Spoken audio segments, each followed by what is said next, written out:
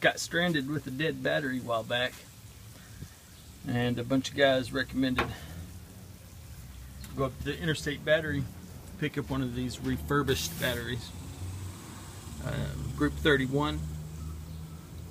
It actually fits in there perfectly, and it's like it was made for it.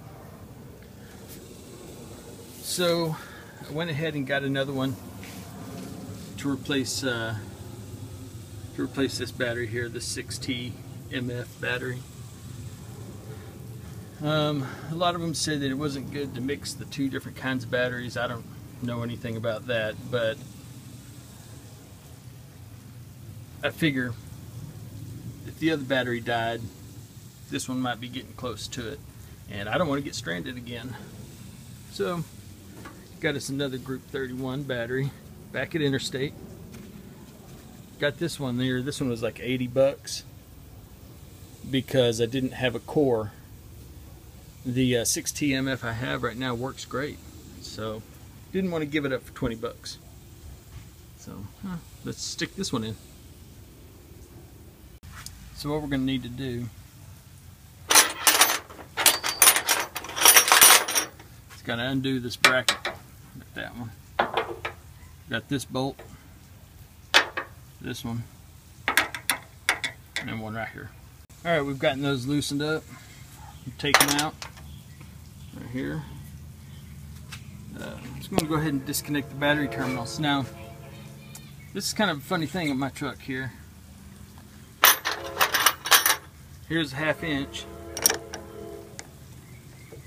It's a little bit loose. Here's 7/16. Won't fit.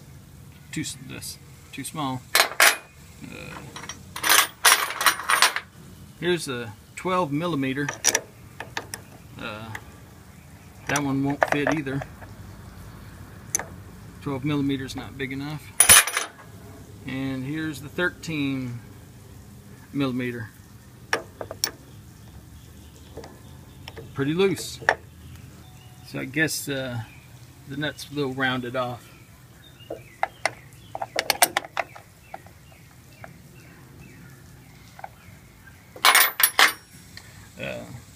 So we're going to get those loosened up and taken off. I missed a couple of nuts right here, so we got to pull them out. Got her all disconnected.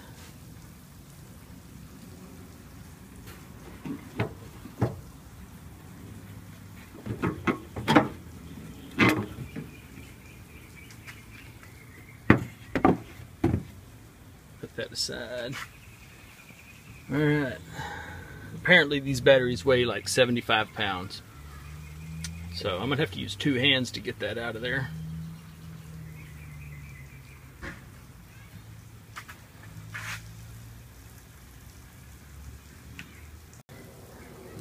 Got it pulled out. Now, looking here on the battery tray, let's see. See, there's this tab here, and then there's another one right here. That right there, that's the width of your Group 31. And there's another tab right up here. So it'll sit right in there and hold it right in place.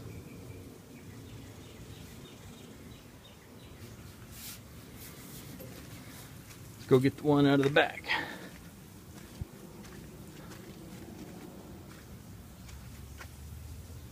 Alright, we got it dropped in. Slid right between the 2 tabs.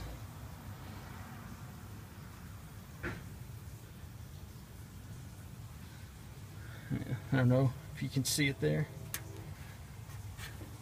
But I decided before we bolt this in, let's put a load test. This battery reads right at about 13 volts.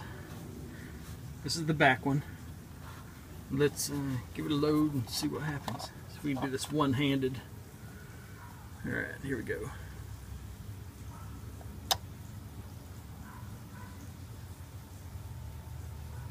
And it drops down to what, 11.5?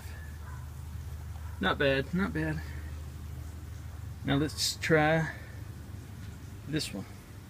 Alright, this one's reading 12.5 volts.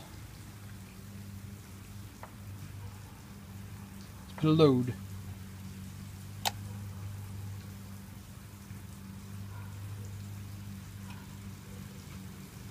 And it stays right just about 950 amps or so. 900 amps. That should be sufficient. Man, look at it smoking. Don't touch that. So, it'll probably charge up a bit once we get driving too. Let's get that disconnected. So it's a real tight fit. Had to take the hammer and just kind of pound it on there and squeeze it right onto the battery real tight. But we'll finally get it on there. Now there's a bit of a gap, let's see here, between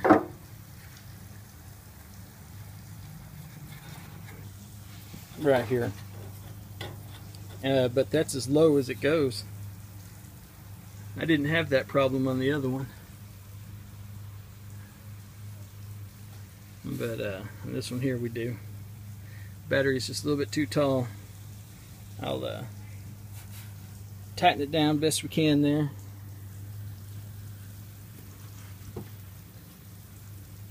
But not too tight because I don't want to bend that. I don't want to warp that or bend it. Got them all tightened up. I think what happened here is I tightened them up. It pulled these up to meet. But they're flush now. Hopefully I didn't knock the fender out of whack or anything. I don't think so. It's all bolted in there pretty secure. It ain't going nowhere. This sucker's in there.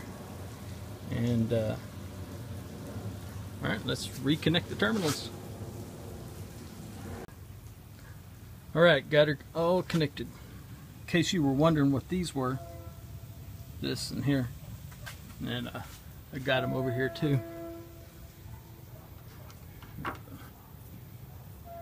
It's not plugged in, but here's the other sides.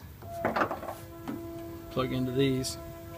Those are my battery tender, solar powered battery tenders. You can see it there. You can see the light. Got them right inside.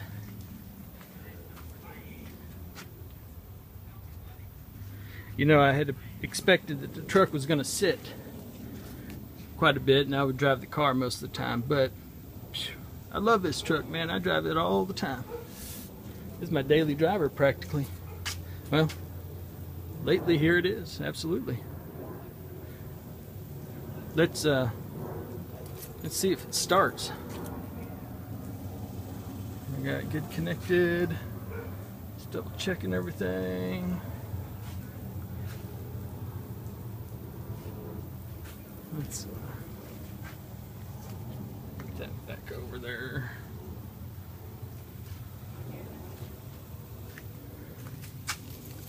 Let's try to start it.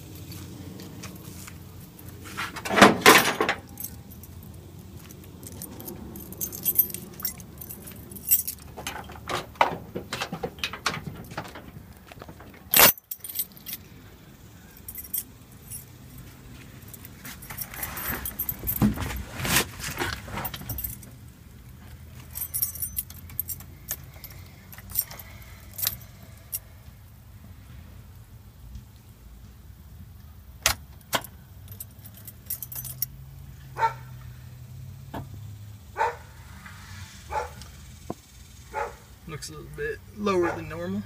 Let's turn it over.